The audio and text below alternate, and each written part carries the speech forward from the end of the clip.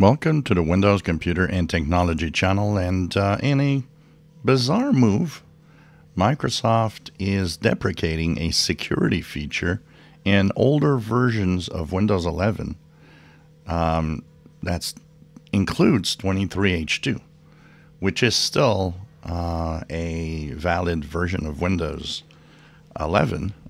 So what they are deprecating is VBS, which is virtualization-based security.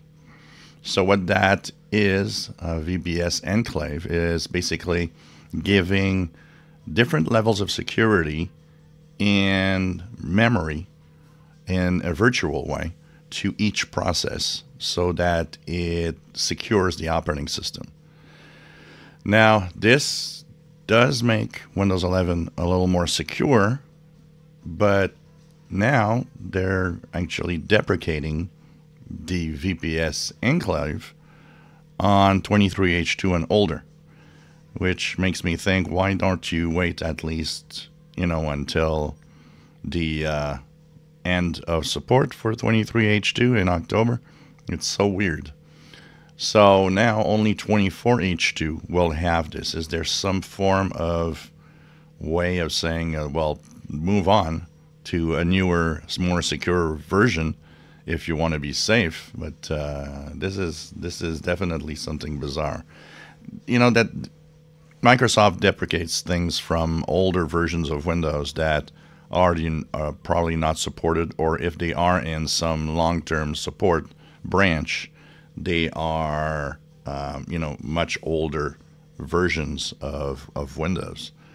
But this is very, very strange that they actually start at 23H2 and older for this type of security that they're deprecating now. So basically that means that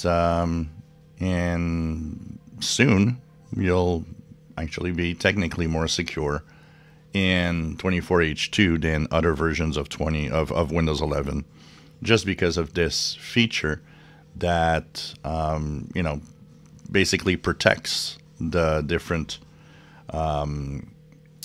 processes in a virtualized part of memory, which is basically something new that is in Windows 11. If you enjoy my videos, please subscribe, give us thumbs up. Thank you for watching.